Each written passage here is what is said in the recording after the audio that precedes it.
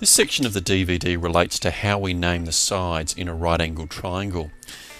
In any right-angled triangle, the 90 degrees or right angle should be obvious, or it's marked with the square here. There will be another angle given, in this case a 30 degrees, and that will establish the name of the sides. The longest side here, labelled in purple with the Z next to it, is called the hypotenuse, and in any right-angled triangle the longest side is always called the hypotenuse. Of the two smallest sides, the one that's next to the given angle, in this case the one in red called Y, is called adjacent because that's next to the 30 degrees, and adjacent means next to. The side labelled with the X is called the opposite side because that's away from the angle. It doesn't actually touch the 30 degree angle. Now what happens though if that 30 degree angle wasn't given and perhaps we had a 60 degree angle in the top right hand corner? That would probably change the name of the sides. Well, it doesn't affect the hypotenuse. The hypotenuse is always the longest side of a right angled triangle, and that's still the one marked with a Z. The side that's called the adjacent is now the side with the X on it, marked here in green, because that's the one that's now next to the angle. So adjacent is determined by which side is next to the angle.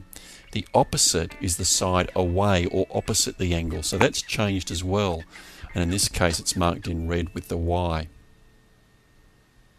At this point it's recommended that you pause the DVD and see if you can guess the names for each of the sides. Remember, M, P or Q will be named opposite, adjacent or hypotenuse.